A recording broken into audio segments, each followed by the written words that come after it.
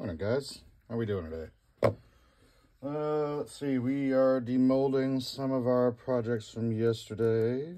Let's see. The first video I'm going to do is these small individual pieces, and then I will do videos for the bigger, more involved ones that I've been working on for a couple of days. All right, so starting with a new little dragon emblem.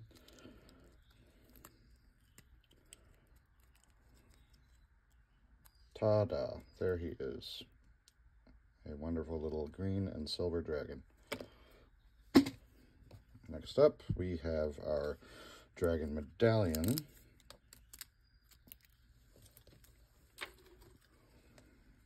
Okay, back looks good. I should paint that.